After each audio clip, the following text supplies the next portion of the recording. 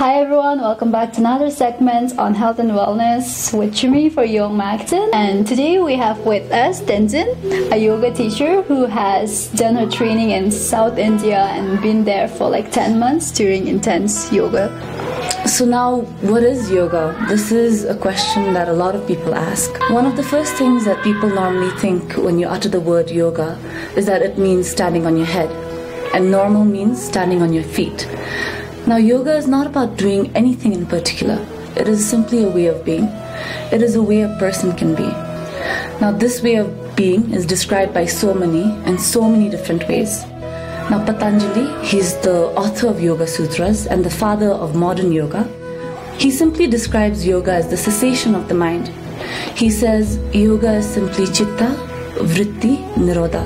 That is, if the activity of the mind ceases and you are still alert, that is yoga. If all mental modifications cease and you are still alert, that is yoga. So there are many ways to reach this state of yoga. I just want to tell you a little more about what yoga can do for you.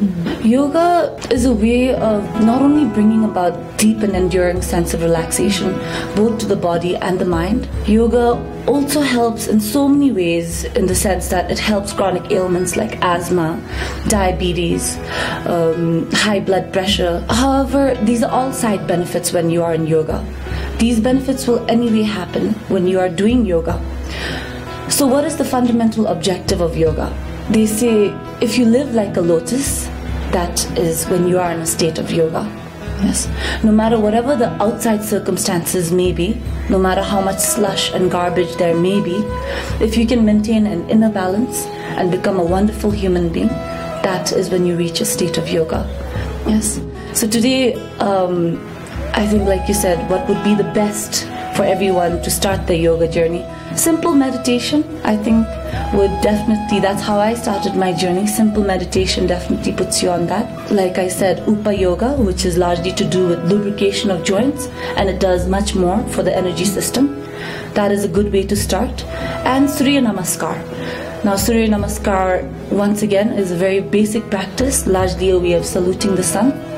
And I think that combination of Upa Yoga and Surya Namaskar, I found, is a very good way to start your journey in yoga.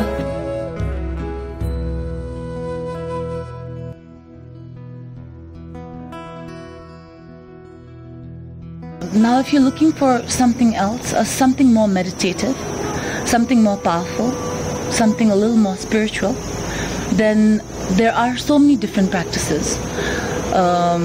Another great practice would be yogasanas. Now, I'm just going to demonstrate a few postures for you, just to give you an idea of what asanas look like. Asanas, once again, literally means postures. So I'm going to demonstrate this for you.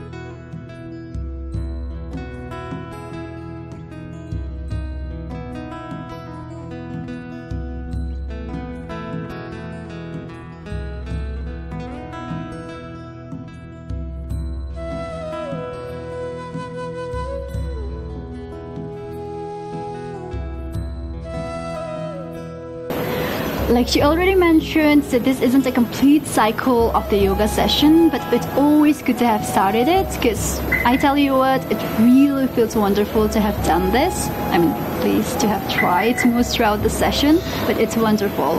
But if you would like to know more about other yoga programs, please do feel free to contact Yangden on her official Facebook page at Bhutan Classical Hatha Yoga, and you can subscribe for private classes with her.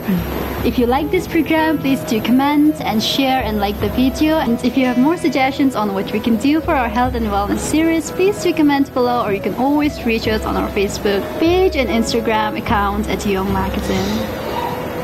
We'll see you next time.